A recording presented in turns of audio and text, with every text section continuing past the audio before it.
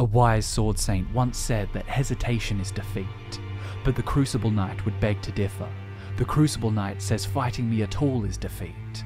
There are many formidable foes across the lands between that will leave even the most resilient Tarnished warrior humbled.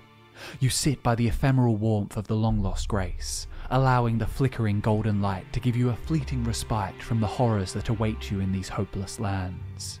But there are some adversaries that stand out from all the others, creating sudden difficulty spikes for adventurers who grow just a little too bold. When I set out from the stranded graveyard and took my first step into Limgrave, I was prepared for whatever FromSoft could throw at me. I said hello to the Tree Sentinel from a distance. I mastered Margit and climbed the steps to Stormvale Castle. And when I came to the precipice of the high ramparts, I was so confident that I threw myself into the unknown, expecting some secret reward for my daring deed. Instead, I met a giant of bronze, standing tall in a great horned helm, and armour carved with intricate detail, depicting the roots of the primordial Crucible. The unwavering knight approached slowly, every step sure and deliberate. What followed was my swift execution. I sat in the rampart tower licking my wounds. This nameless knight, nestled away on the very fringe of the castle, had hit me thrice as hard as Margit, and that would be the beginning of a trend. I tried everything, but I couldn't so much as stagger him. I read the art of war from back to front, but even with my mind brimming with Chinese proverbs, the Crucible Knight stomped me into the soil. Sun Tzu said, "The greatest victory is that which requires no battle." And suddenly, I became enlightened. I left the night very much alone, and instead, I'm staying within the safety of the Sight of Grace, writing this video on potentially the most hated enemy in the lands between. Little is known about them, but we do have some really interesting snippets of lore, suggesting that these silent soldiers were among the first Elden Lord's elite, and they're as ancient and unfaltering as the Erdtree itself. Their roots go deep throughout history, back to the primeval Crucible, to a time when all life blended together. It is said the Crucible Knights were so strong that their very appearance was seen as chaotic and deserving of scorn from their enemies. We know these knights served Godfrey, Marika's consort and the first Elden Lord, but their names, powers and garb suggest their legacy stretches back much further than Marika's reign over the lands between. When Marika and her Numans arrived, backed by the Greater Will, order was brought to the lands. Marika became the vessel for the Elden Ring, and the Crucible Tree became the great golden Erdtree that towers over her new dominion, beaming its incandescent aura down upon its inhabitants. But before her arrival, in the age before the Erdtree, dragons exercised their supreme power, while fire giants carved out their own civilization in the mountains, and overall chaos was abundant. In these days, Godfrey was known as Hoarah-Loux, and he was the greatest human warrior to live beneath the canopy of the Crucible Tree.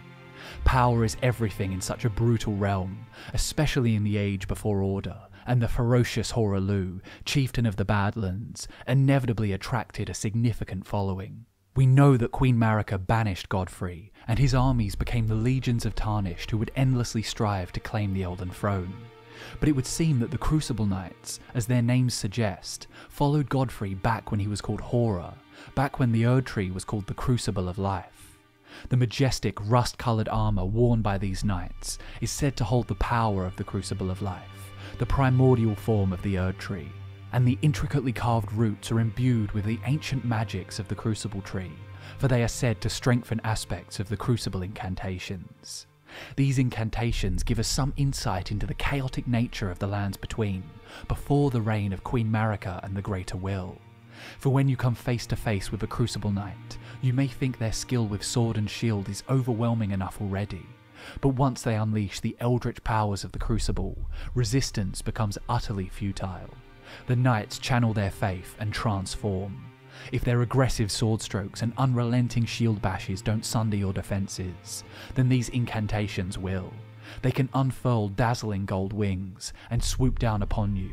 They may manifest a tail that sweeps the legs out from under you, or perhaps they'll charge you with a mighty horn, goring you and leaving your entrails scattered across the stones. The strangest ability of all is the breath.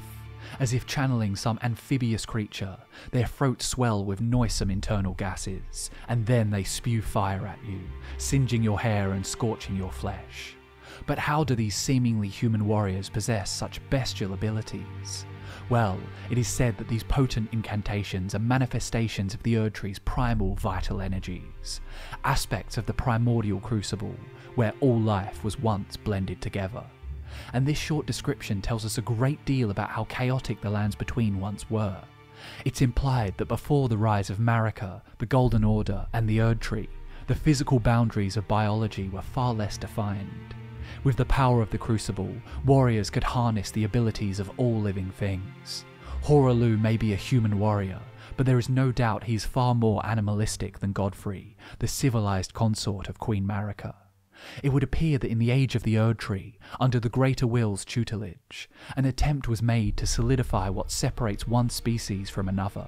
Through Queen Marika, the Outer God of Order sought to dispel the chaotic elements of the primordial crucible that allowed all life to blend together.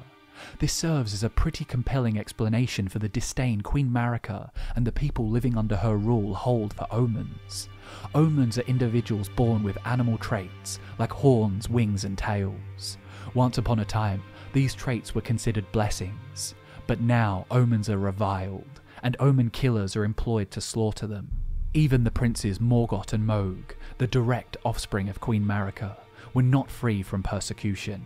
Whatever ancient power allows for omens to be born in the age of the Erdtree can be channeled by the Crucible Knights, and it's no wonder that Hoarah considered them to be his elite soldiers. Among their ranks, two illustrious Crucible Knights stood above the rest. These honoured ones were Ordovis and Siluria. The axe ornamentation seen on most of the knights is the mark of Ordovis. Ordovis dwells within the catacombs of a fallen champion on the outskirts of the royal capital. His greatsword is imbued with an ancient holy essence. Its red tint exemplifies the nature of primordial gold, said to be close in nature to life itself. Siluria is even harder to find, for she stands as a lone sentinel at the foot of the Erdtree, far beneath the earth, in the deep-root depths.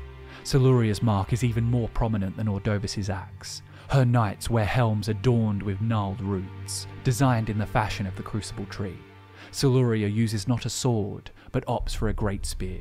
Like her helm, sharp roots jut from its haft, which leaves scores of punctured wounds in any sorry soul unfortunate enough to face her.